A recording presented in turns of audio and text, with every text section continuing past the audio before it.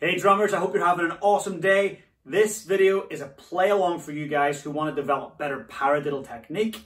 I've been teaching paradiddles and playing paradiddles for over 2 decades at the top level in pipe band drumming, and I love it. So I wanted to share some techniques with you, talk about it a little bit, but more than anything, just give you something to play along to improve your technique so that it makes drumming more fun, helps you develop what you're doing as a player. So let's take a look at it. So if you're here, you probably already know, but I'll explain it if you don't. The paradiddle is simply right, left, right, right on the right, and then on the left, left, right, left, left. Okay, super simple, all taps, right, left, right, right, left, right, left, left.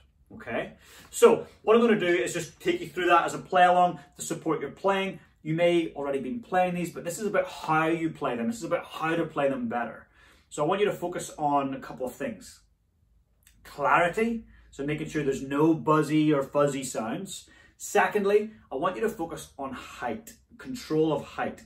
So when I'm accenting, you'll notice a slight elevation. When I'm not accenting, you'll notice nice consistent notes. So the 3 notes that are not accented in the paradiddle should be even in height. Now, I see a lot of people saying, I practice paradiddles a lot. I practice them a ton. But I still see that they've got lack of control, or they've got high hands when they should be low. Paradiddle work is all about getting stick control. To get stick control, you must tell the stick what height it's allowed to play at.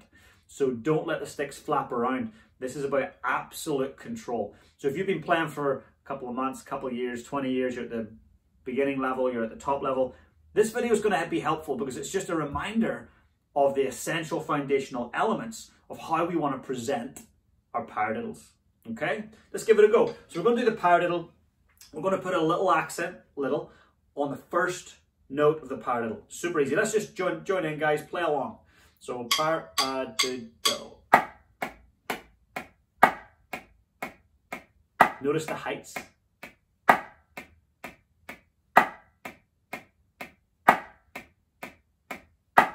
Stay relaxed. We just speed up it. As we speed up, the height gets a little bit smaller.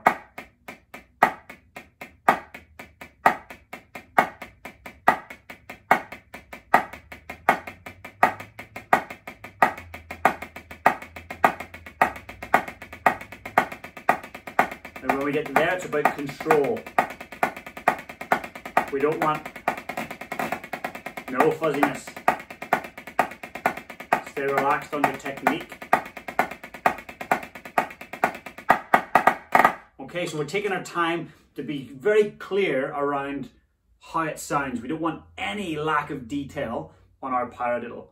And if you lose focus for a moment at speed, of course it will sound a little fuzzy, right? I can attest to that. I'm sure every drummer can. When you lose a bit of focus, it can get a little bit cloudy. So we want to make sure we've got that quality happening. Okay, let's try paradiddle with the accent on the second note. Okay, so we're just shifting it to paradiddle, paradiddle. Look at the height. The 3 notes are the same height, 1 little accent. If you're doing this, we want to get that height right down. So your small notes should be small. They're easier to play when you play them small. You can control them rather than the other way around, right? So let's just try and focus on that. Paradiddle, paradiddle.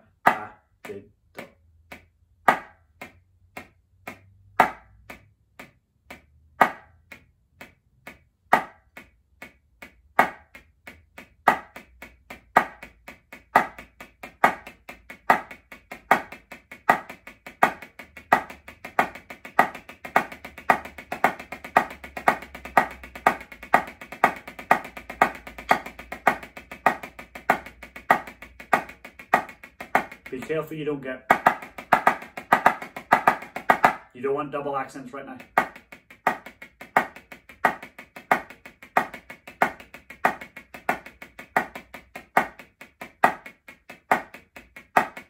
Okay, let's try it on the third note, okay? So we're going paradiddle, paradiddle. What's the hardest note there to play? When you're playing the third accented paradiddle, what's the hardest note to control? The last one, right? The note after that accent, when you're doing a double, par-a-double, when you accent the first note of a double, that is tricky to control. So you want to focus on the sound of that note after it and the height of that note after the accent. Control.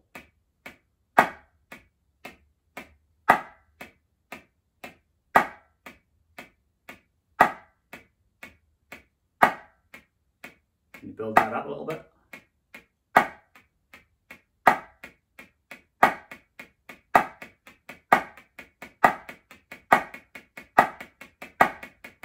Stay relaxed. We don't want double accents. We don't want untidy notes. We want consistent playing. That's what we're aiming for. So when people are like, oh, I learned paradiddles years ago. Like, cool, let's hear them. Let's hear how quality they are. The better the quality your rudiments are, the better the quality your music is. And your experience, the experience that you get from playing great music, that joyous experience, you can't beat that. And so let's focus on keeping the essentials really at a high standard. Let's try it on the fourth note. So par-a-diddle.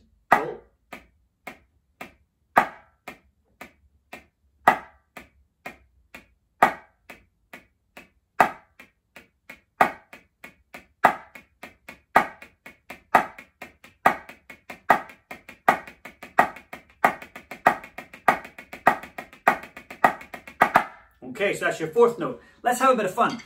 Let's play 2 paradiddles accented on the first note, 2 accented on the second note, 2 accented on the third note, and 2 accented on the fourth note. And then back to the start, right? Let's try it. You've all probably tried it, but let's try it together and see if we can get the quality. It's not about just playing it, it's about how you play it. Let's try it slow, but let's get the detail right. Consistent accents and consistent small notes, right? The word is consistent, right? So we're gonna go par-a-diddle, 1, 2.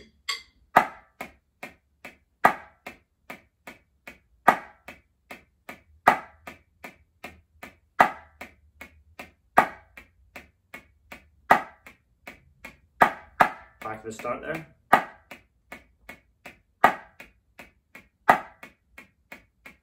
I'll slightly speed up.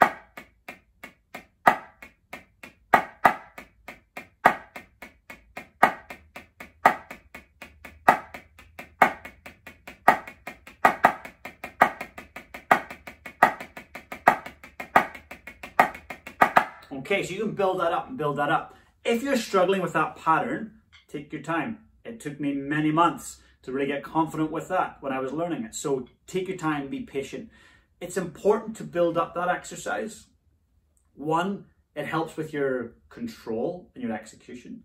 2, it helps build your confidence to move accents around and develop syncopation.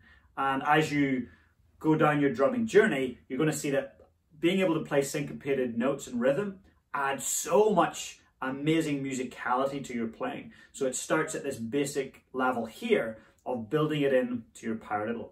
So guys, if you want to get into more depth, come across and join the free Facebook group, Pipe Band Drumming on Tap. The link is below. So hope you enjoyed the session and check out all my other content here on the channel. And if you've got anything you'd love me to cover, flick me a message, jump into the Facebook group, let me know what you'd like me to cover, and I'll be sure to do it. Cheers guys.